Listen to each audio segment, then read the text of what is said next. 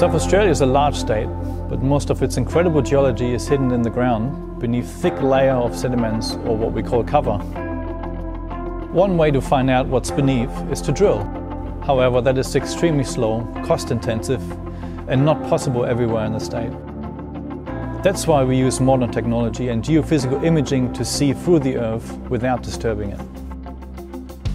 Just like we use telescopes to catch the light of distant stars, geophysicists are using downward-looking telescopes to image and zoom into the Earth. It reveals an ancient world which has left behind footprints of past geological events, such as volcanoes, mountains, oceans and life forms.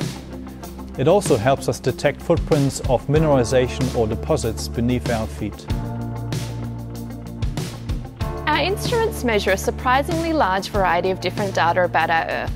For example, how magnetic the rocks beneath us are, how well they react to electromagnetic energy, or even how fast seismic waves from distant earthquakes travel through the Earth. To get this data, we install our geophysical instruments in the air, on land, and even in the sea. And when combined, they act like one large downward-looking telescope. With some mathematics and supercomputers, we turn this data into maps and 3D models of the Earth that tell us about the physical properties of the Earth and what's underneath us. At the Geological Survey, we always have several projects on the go.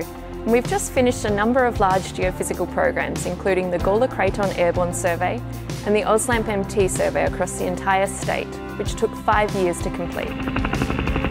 The Oslamp MT Survey collected magnetotelluric data, an electromagnetic geophysical method, across a 50-kilometre spaced array at over 400 stations. We were able to identify past movements of magmas and fluids through the Earth's crust and show their relation to current mineral deposits such as Olympic Dam, one of the largest mineral deposits in the world.